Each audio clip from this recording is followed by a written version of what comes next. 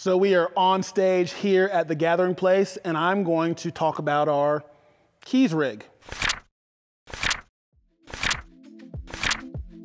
Now, by no means am I a keys player, not even in the slightest. I can play a C and I can noodle my way around on something, but you do not want me playing this setup. But when we were going to choose what we were going to get for our portable church that has now moved to being in a permanent space, I wanted to get something simple, quick to set up, and this got the job done for us. So let me show you what we got here. It's a really simple iPad setup. So what we'll start with here is our controller. This is the Arturia Keylab 88 Essential. It's a great little controller. It is super budget friendly. It doesn't feel like a piano. It doesn't have the weighted keys like I know a lot of piano players like having, but I've had a lot of players who have loved this keyboard and how it's felt and say it feels really good to play. It's not the same, but it's different, and it's a great MIDI controller.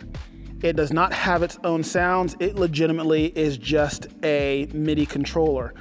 And what we're using to get our sounds is right here.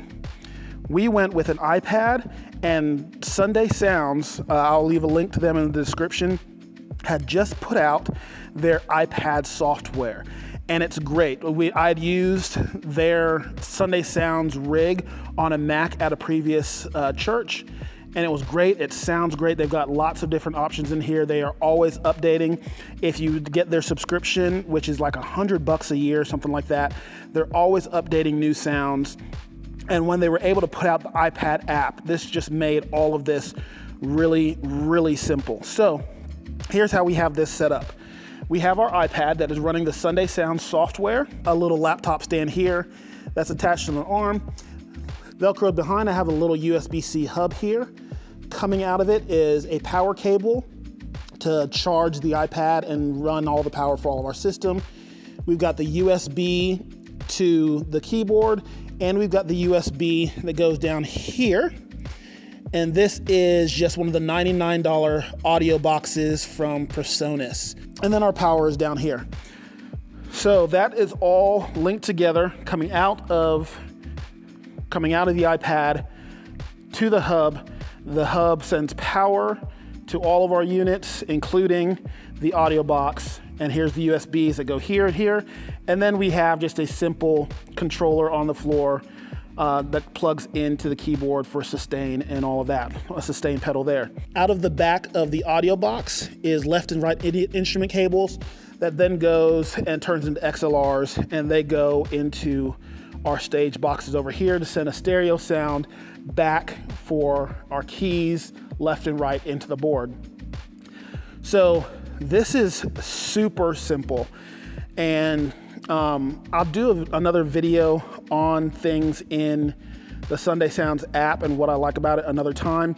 I'm not currently set up to let you hear sounds out of it, but it's great. I have a link in the description to their YouTube channel as well, and how great their sounds are. And I have all of this MIDI controlled on here. So you can see my fader here. My fader controls everything there. So I can control various things from my keys rig right here on this board. I got my master volume that is all right there as well. And I have all my parameters labeled as well, so that my keys player knows what they're going to. This camera just does not want to focus right now. So I have this all set up pretty simple. You can also run pads directly out of here if you want to as well, that you can just select the pad and hit play and then can play along with it, following up on all those patches.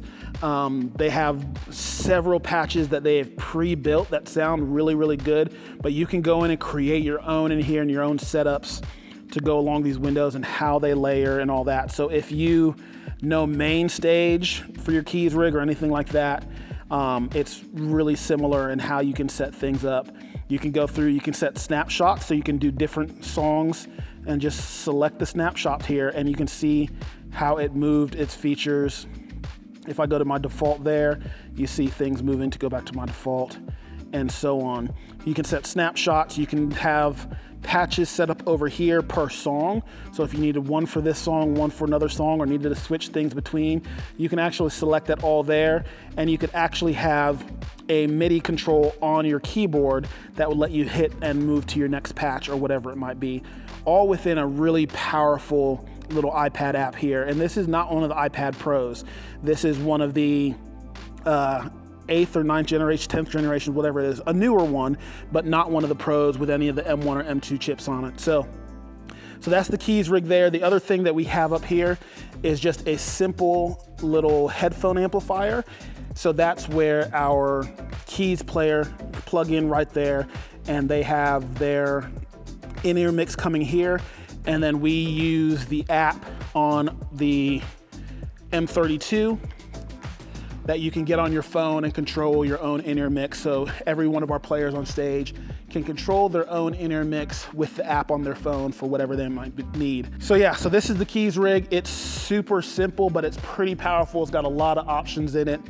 I'll dig further into Sunday Sounds app later. Like I said, I'm not a keys player, but what this gives, I think is a really great option for most churches in general, but for sure for smaller churches or portable churches, to be able to just have your keyboard stand and all of this rig pretty easily set up and not having to be fighting with it. This is a really great option. You can get better MIDI controllers if you want. A lot of people really like this one, and the price point on this particular one is really, really good. Links in the description. None of this is sponsored or anything like that. I don't have affiliate links even, but I do love Sweetwater, and they've always been really helpful to me when I've ordered stuff for them. So I'll have links to all of these pieces that I'm using in the description box below. If you've got any questions about how I have it set up or what things will work together or not, feel free to hit me up. Most likely I'll send you over to Sunday Sounds page to show you the different types of setups that they put together for their system. But I love this app and I love this setup. We'll talk about more of that in the future. But hope you guys have a great day. Do all the things that YouTube tells you to do, like and subscribe, and we'll see you guys next time.